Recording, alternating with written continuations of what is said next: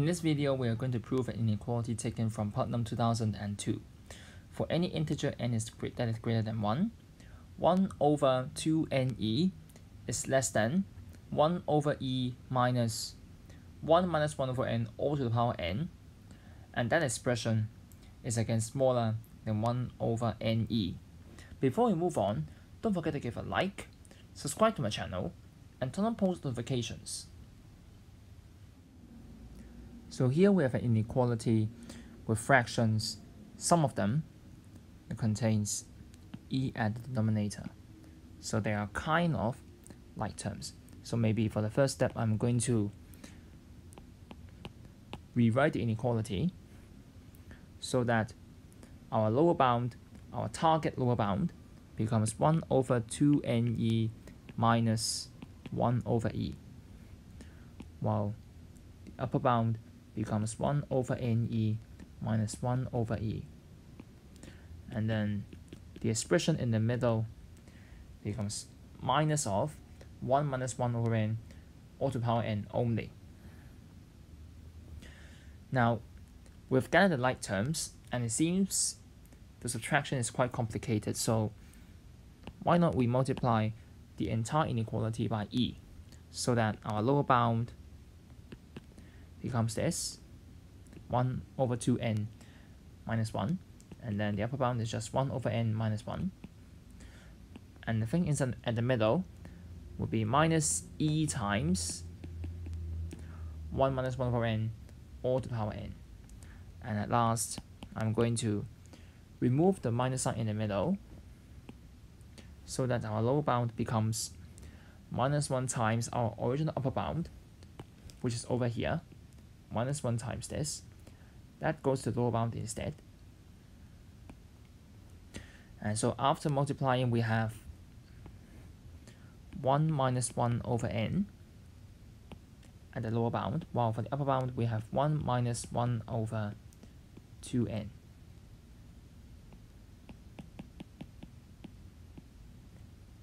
So now our inequality kind of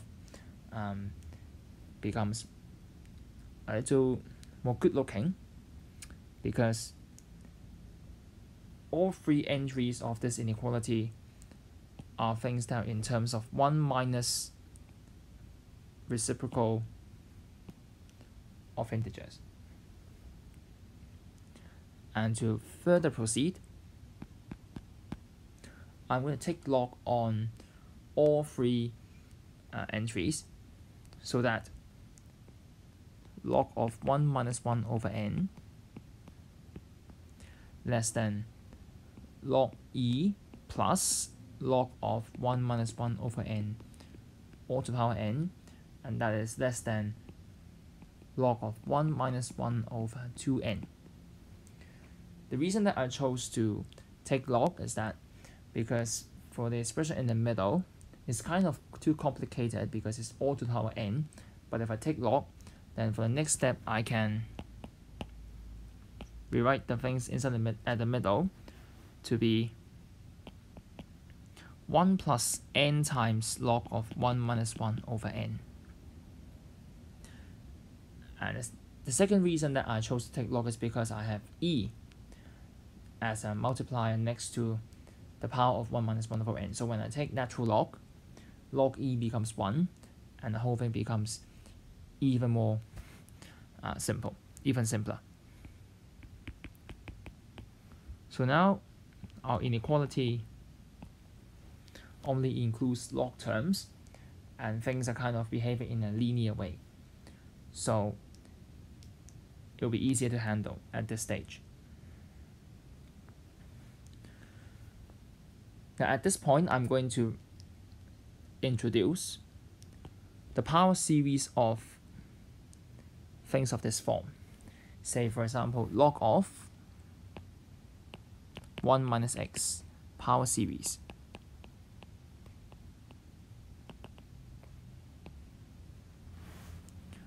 Now notice that for this, if I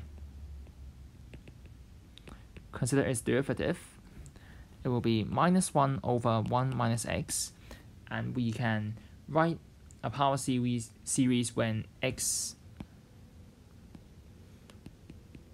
has modulus or absolute value to be less than 1, then I can say is equal to -1 multiplied by 1 plus x squared plus x cubed up to infinity. It just comes from the sum to infinity for geometric series. Now, because this power series is obtained after taking derivative, so I need to kind of integrate it to go back to derive the power series of natural log of 1 minus x, and that is -1 times x plus x squared over 2 plus x cubed over 3 plus x to the power 4 over 4, and so on. So we integrate.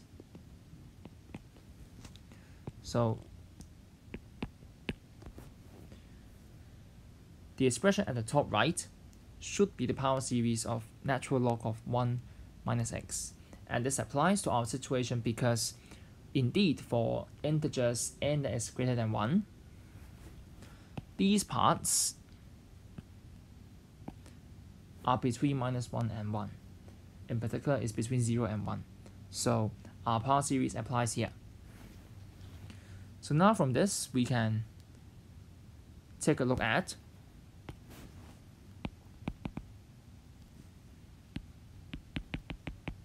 natural log of 1 minus 1 over n.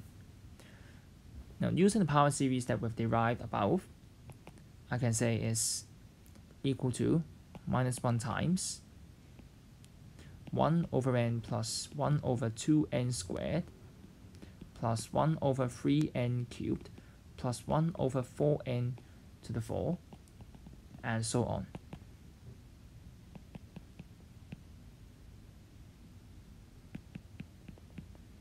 So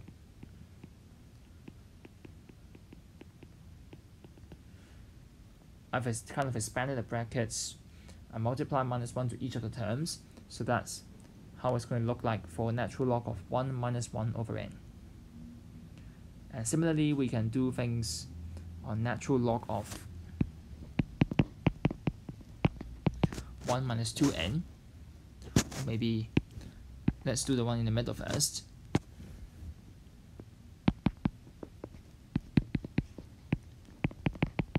Because that will be easier to compare. So we can make use of the things that I've derived above and say it's just 1 plus n times the things we have got just now.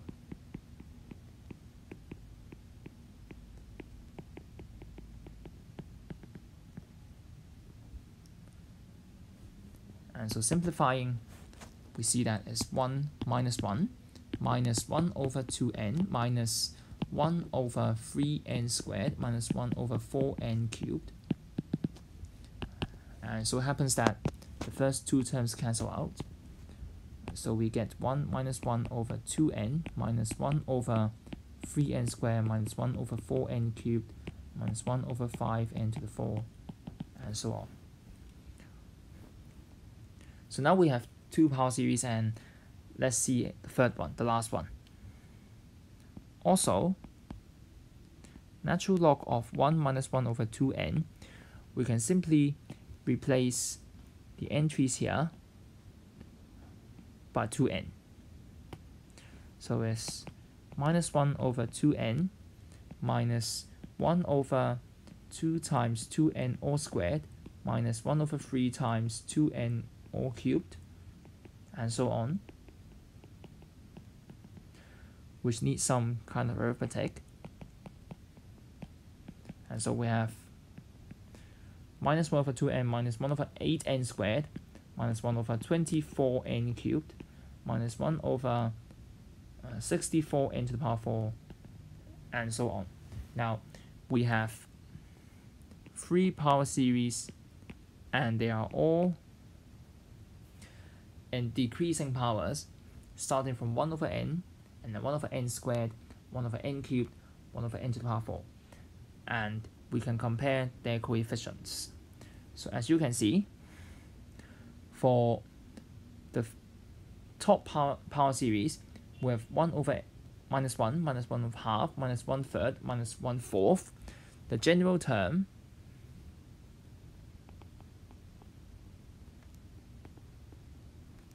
is minus 1 over, say, m, let's say mth term. So that's the first power series. While for the second power series, we have the nth term to be minus 1 over m plus 1. As you can see, minus 1 over 2, minus 1 over 3, minus 1 over 4, minus 1 over 5, and so it's minus 1 over m plus 1. And we know when we compare term by term, the coefficient for the first power series is smaller than the second one. And let's see the bottom one, the bottom power series. The general term for the nth term is minus 1 over, or I should say, is actually m times 2n to the power m. Because for the first term, it's just 1 times 2n, and the second term, we have 2 times 2n squared, and then 3 times 3n cubed, 4 times 2n to the power 4, and so that's the mth term. Of course, we are taking away the n,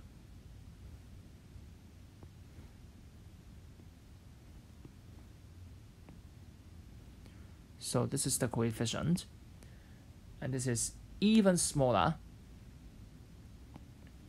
than the second power series, I mean the general term. So by comparing coefficients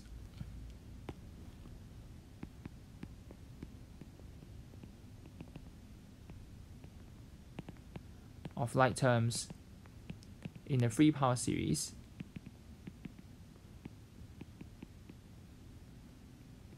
we've managed to establish our inequality.